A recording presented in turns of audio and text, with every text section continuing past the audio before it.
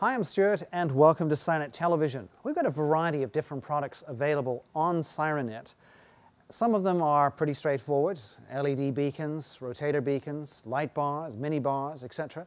But this particular unit in question is something a little unusual, aimed again at the emergency services more than any other industry. What I have inside this plastic bag happens to be a Park-Kill device. The part number in question is a Whelen WPKM1. As I take it out of here, hopefully not losing any parts, you can see here it's wrapped in plastic, comes with a variety of different color wiring harnesses.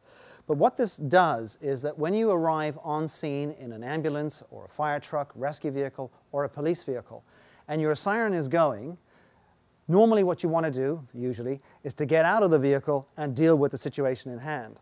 By putting the vehicle into park, this unit will deactivate the siren amplifier. In other words, it'll turn the siren off without you having to find the button to do so.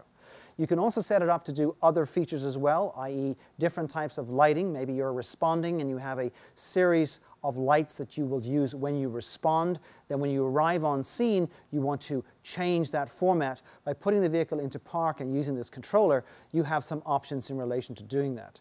Full tech specs are available on the website. So again, it's a siren kill, park kill combination unit available from Whelen, and it's the WPKM1. It's available on SIRENNET, so go ahead and check it out. As always, many thanks for watching SIRENNET Television. I'm Stuart.